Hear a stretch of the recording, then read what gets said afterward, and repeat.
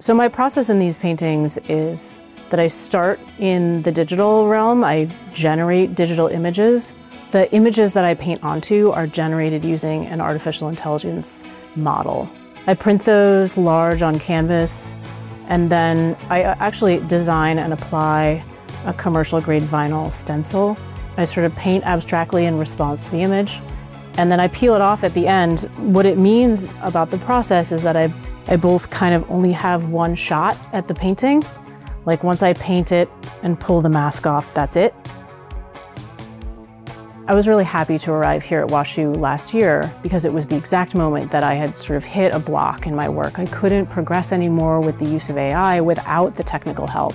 I've been working with Beck Kamilov and Shirin Shushtari in the McKelvey School of Engineering.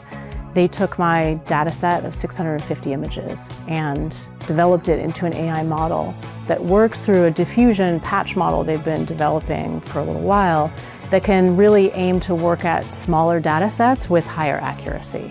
It's very hard for most image models to work with fewer than hundreds of thousands of images. In this case, such a tiny data set was challenging the limitations of where AI is at.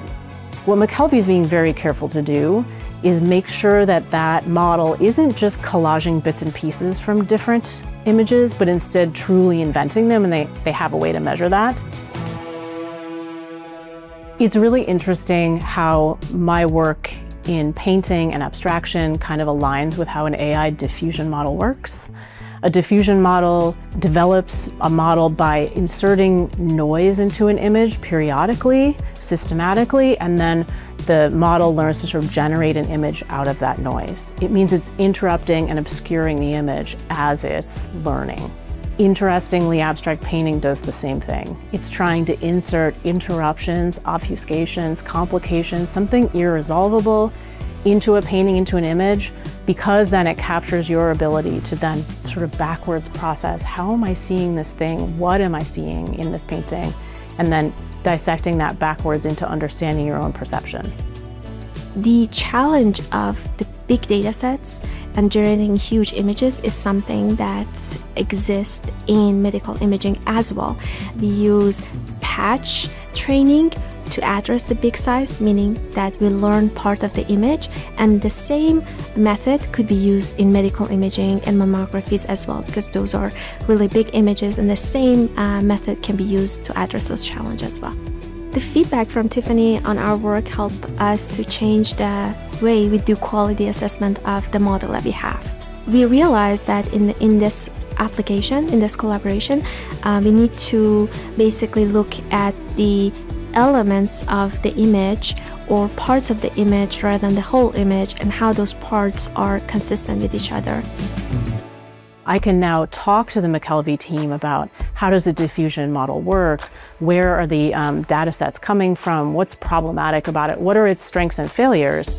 Their ultimate goal is accuracy, right? Their ultimate goal is to make these diagnostic tools accurate and safe for patients in a medical setting. For me, as an artist, I'm actually really looking to criticize those gaps or shortcomings.